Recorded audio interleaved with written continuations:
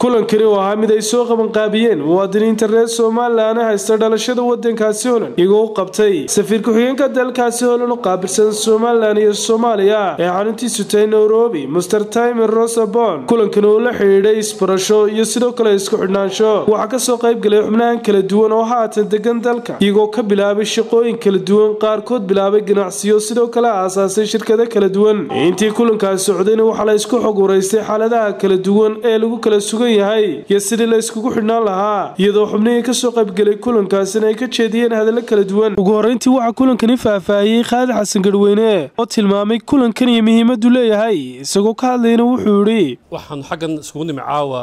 jaaliyada reer Holland ku nool magaalada Hargeysa oo iskugu yimi isbarasho aqoon isweydaarsi iyo in muxuu ahaa jaaliyadu is organize gareyso sidii loo noqon lahaa network isku xiran oo ku xiran dalkii Holland kulligeen noo noqday dalkii labaad muxuu ahaa adopt gareeyay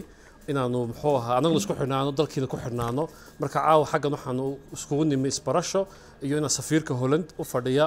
muxuu ahaa u qaabilsan Somaliland iyo Soomaaliya iyo Kenya inaanu xagan muxuu ahaa ku casuumno oo aan isbarano jaaliyad ahaan aan isku xirnaano sababtaas caawa xagan iskugu nimi dhinaciisa isaguna waxa halkaas ka hadlay safirka xigeenka dalka Holland oo qaabilsan Somaliland iyo Soomaaliya Mr. Time Rosabon oo isagu kulankani soo dhaweeyay very much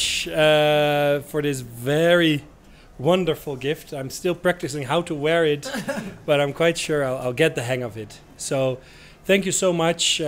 to all the organizers, to Spark for the wonderful organization of this iftar. We had an absolutely great evening. We met new friends, we met people we've known for I've worked with for the last 3 years.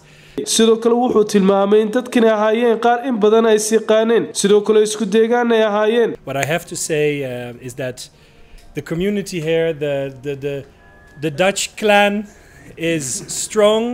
vibrant, dynamic, entrepreneurial and very inspirational.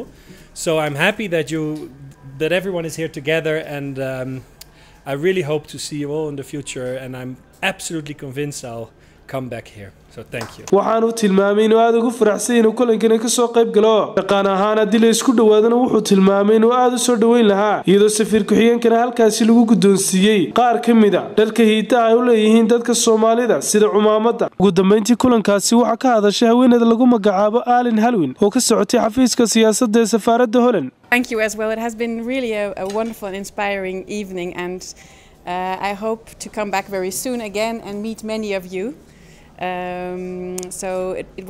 was a great start to a continuing journey together with you. waxaana iyadoo hadalkeeda sii wadata tilmaantay in kulankani muhiimaddu leeyahay sidoo kalena ay soo dhaweysay iyadoo rajaysay in kulankani ay mar dambe iskugu iman doonaan kulankan ayaa noqonaya kii ugu horreeyay ay iskugu yimaadeen xubnaha sita dhalashada wadankaasi Holland ee u dhashay Somaliland oo ahaa sida ay iskugu sii xidhnaan lahaayeen Ismaan Axmed Ismaan Star TV Hargeysa.